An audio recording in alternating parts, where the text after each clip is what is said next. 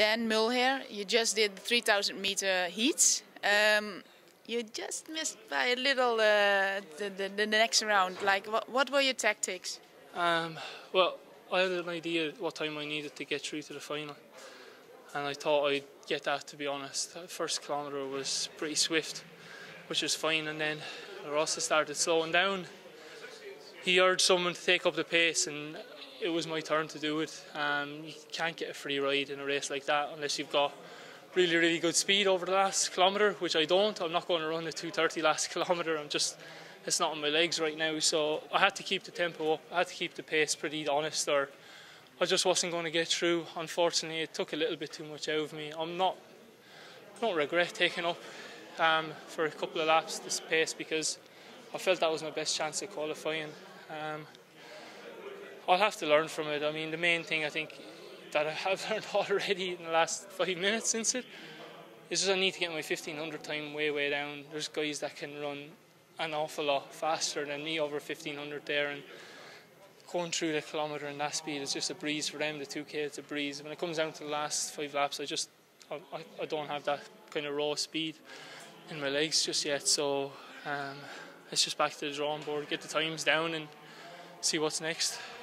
What is your PB in 1500? It's just 3:45.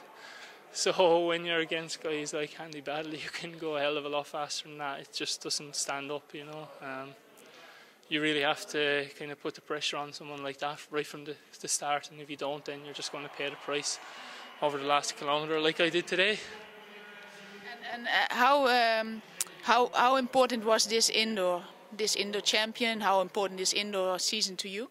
Oh, it's great. I mean, last Saturday I only ran a PB, ran 8:01 by myself. Or I had to organise the race, but actually, and I got some friends from Scottish Athletics, where I'm living, to ratify it and get time officials and get officials that would clarify that I did actually run the time. And thanks to them, I'm actually here. I wouldn't have been selected only I ran a PB last Saturday. But that's fine. I mean, hopefully I'll get another chance to compete at games like this and compete at an indoor championship, and I can give a better account of myself. Well, a little bit better than today anyway, hopefully. What will be your focus for the outdoor season? Trying to run about 13:40 for the 5K, and that should get me qualifying for the World University Games in China in August, so that's the main objective.